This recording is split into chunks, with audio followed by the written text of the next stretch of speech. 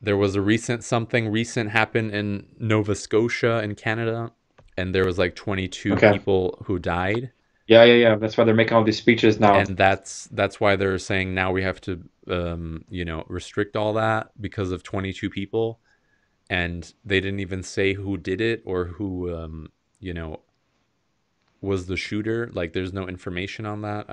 I couldn't find it. Yeah, I'm trying to see right now. I don't see anything right now. There's But no it's just they said it died from mass shooting. Like who's this mass shooting guy? I don't know this guy. Republicans in the U.S. Congress. What are you waiting for? They always Mr. tie it back to politics. Yeah, Mr. Mass shooting. I don't know him. yeah. But I also That's think interesting. like guns are not the problem. The problem is who's behind the guns, Okay, And so they you're one of those. and Yeah. they try to like make a gun like a inanimate object dangerous, to people. But in reality, if you have a good person who knows how to handle the gun and is responsible with it, then there shouldn't be problems, But